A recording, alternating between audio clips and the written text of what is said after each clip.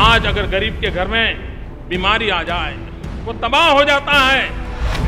अब बीपीएल परिवारों में गंभीर बीमारियों की फिक्र करती है गुजरात सरकार। राज्य भर में दूर दराज के गांव तक फैला स्ट्रॉन्ग मेडिकल नेटवर्क। गुजरात में हम बीमारी की चिंता करते हैं, हम स्वास्थ्य की चिंता कम करते हैं और इसलिए preventive health care, paramedical forces, ये सारी शक्तियों को कैसे जोड़ा जाए। अब एक नंबर डायल करने से किसी भी कोने में चुटकियों में पहुंच जाती है एम्बुलेंस।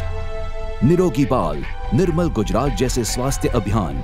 गुजरात में अब गरीब महिलाओं को मां बनने का डर नहीं बल्कि खुशी होती है। गुजरात में हेल्थ इंश्योरेंस की बातें बहुत हुई हैं, हेल्थ एश्योरेंस का वादा करना होगा।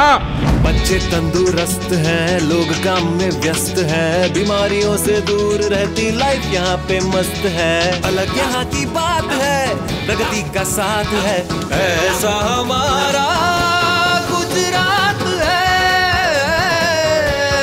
तभी तो आज विकास का मतलब है जिंदगियां। और कहां? गुजरात में।